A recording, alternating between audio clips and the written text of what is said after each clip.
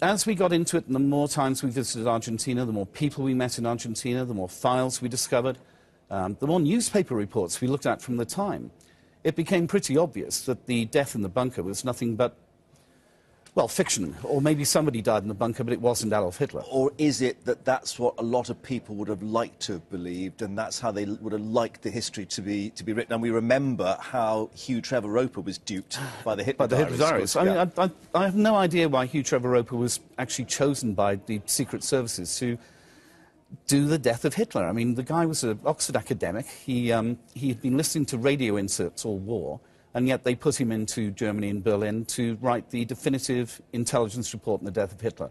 Why they didn't put Scotland Yard in, or some of the best detectives of our time, I don't know.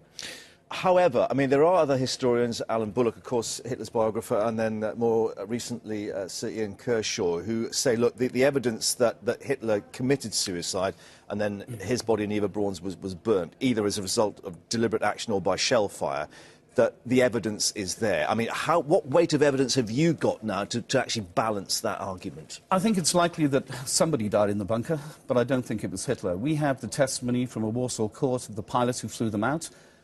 He went to court in 1947, gave details of who he'd flown out, where he'd flown from, and where he flew them to.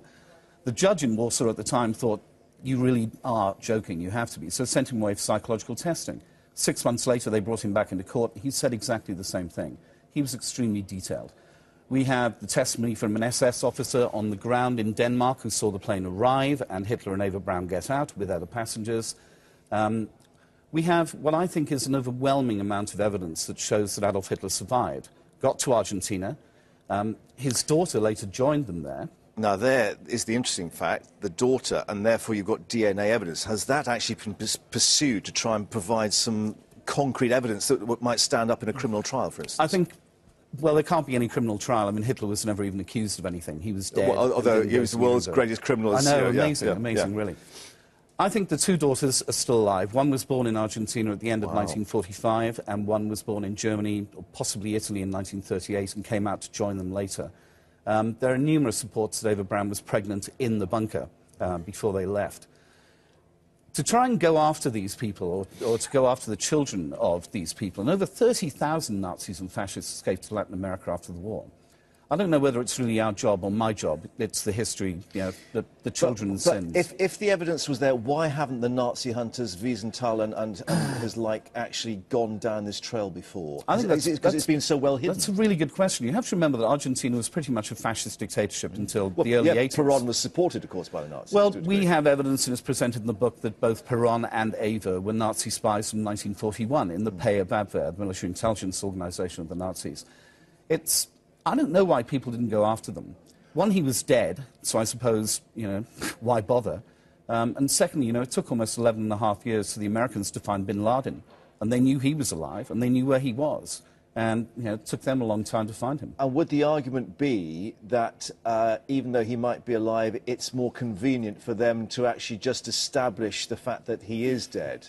I think a deal was done in 1944, early 1945, to get Martin Bormann, Adolf Hitler and Gestapo Müller out of Germany.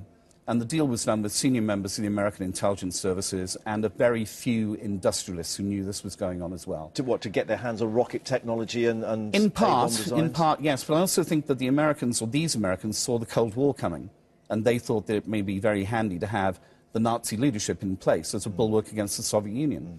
Of course, when they found out what these murdering swine had done and the extent of the Holocaust, you couldn't work with them anymore. And therein lies my next question. Are you prepared for the furore that this is likely to encounter in terms of people saying that you are rewriting history, you're ignoring, you know, the Holocaust, that you are making this man into a hero, etc., etc.? No. Well, one, the man isn't a hero. He dies demented, tormented and betrayed in Argentina. His wife has left him.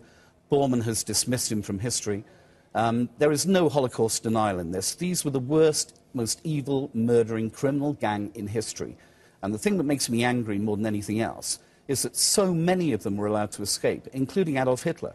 I've been a journalist a very long time. So looked at the information. Can I just challenge it? So not escaped as a matter of accident, but were allowed to escape. We're allowed to escape. Different story altogether. We're allowed to escape with a huge amount of the money that they'd stolen and raped from Europe, with incredible patents, with shares in companies. They set up almost 700 front companies overseas for when they left. You've talked about the evidence you looked at with the Americans. What about the Russians? Have you actually balanced that? Because, of course, they were the ones closest to actually getting to him. It's interesting. The BBC reporter that was embedded with the Russian forces, or the Soviet forces, actually arrived at the bunker, Thomas Cadet, who was a great reporter, Paris bureau chief before the war. Cadet, when he got there with the Russians, said they'd been handed 6 doubles of Hitler, and none of them were actually Hitler. And he says in his report, which was aired on the BBC at the time from a senior correspondent, that there was no proof at all that Adolf Hitler's body was found at the bunker. Stalin always said he'd escaped to Spain or Argentina, and it's now been proved that the skull fragment that the Russians hold, the FSB hold in Moscow, is female and 40, so it can't even be Eva Braun. And then people say, well, the jawbone has got to be Hitler's. Well, if it came from the same skull, how can it be?